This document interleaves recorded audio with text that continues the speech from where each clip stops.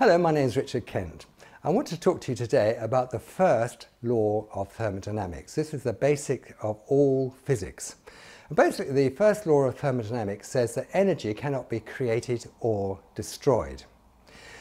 When I say energy cannot be created or destroyed, that includes potential energy, and I'll describe that or illustrate that by using the sun as an illustration. Now, the sun is the source of all the energy in our solar system.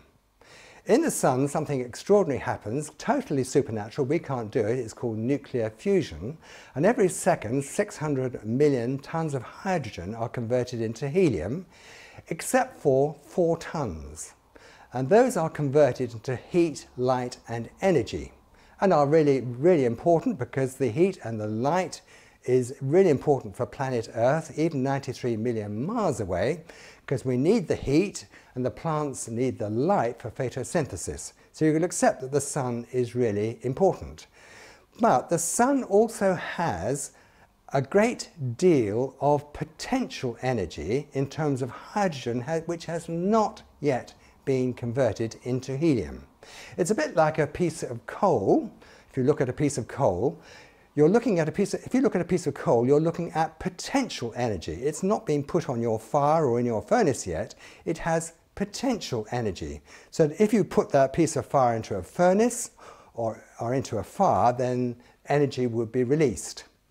So we come back to the original statement, is that energy cannot be created or destroyed. And now we look at evolution. What do they teach us? Well, the evolutionists teach us that 13.8 billion years ago, there was a singularity that was so small you can't see it, but of infinite weight, and it exploded by chance and caused the whole universe to be created. That actually is directly opposed to the first law of thermodynamics. The Bible is quite clear. In the beginning, God created the heavens and the earth. That's Genesis 1:1. In the beginning, God created the heavens and the earth. And then God said, "Let there be light." God spoke, and the matter was converted into energy and light. Now we know from Einstein's law of relativity, E equals mc squared, energy equals mass times the square of the speed of light. So there is a relationship between mass, energy, light and time. So when God said, "Let there be light," that was the beginning of time. Time is the 4th dimension, and there are 11 dimensions that we know about, and there probably are many more. So the Bible is very clear that all mass, all energy, all light and all time, the source of all of those comes from Jesus Christ himself. However, the evolution has a God of chance. And this God of chance is a very convenient God of chance, because this God of chance can disobey the most important law of physics, which is the first law of thermodynamics, which says that energy and potential energy cannot be created or destroyed. So the evolutionists will come and lie to you and say that the singularity, which is so small it cannot be seen, that's very convenient for them,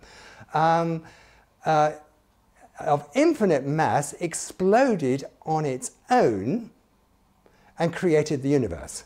So 2 points there. First of all, the evolutionists teach us that the potential energy of the singularity created itself, and secondly, that it exploded, which requires energy, and they don't explain where the energy came from. So, do I believe in evolution? It's absolute rubbish. Is it a lie? Absolutely. It's complete and utter lie. There is absolutely nothing in common between the Bible and evolution. I think it should be called evolution. It's totally evil and opposed to the scriptures. No, in the beginning, God created the heavens and the earth. Thanks for listening, and God bless you.